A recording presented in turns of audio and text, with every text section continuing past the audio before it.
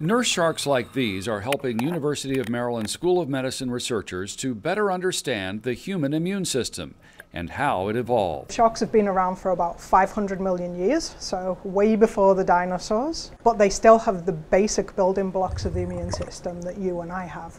So it makes for a really good comparison. If we immunize a shark and then we immunize a human, we can basically look and compare their responses and see how they're the same and how they're different. Dr. Dooley says those differences can be explored and possibly exploited to help fight human disease. We're really interested in a lot of the signaling molecules that govern the immune system at the minute.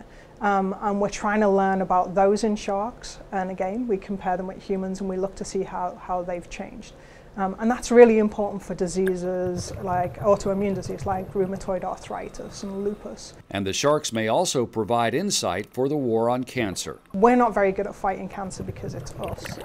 But if we take a human cancer and we immunize a shark with that cancer, maybe they'll produce different molecules that we can use in the clinic for humans.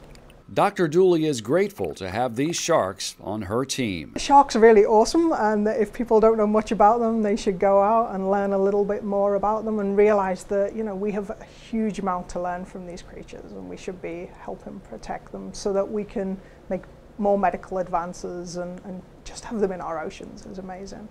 For the University of Maryland School of Medicine, I'm Larry Roberts.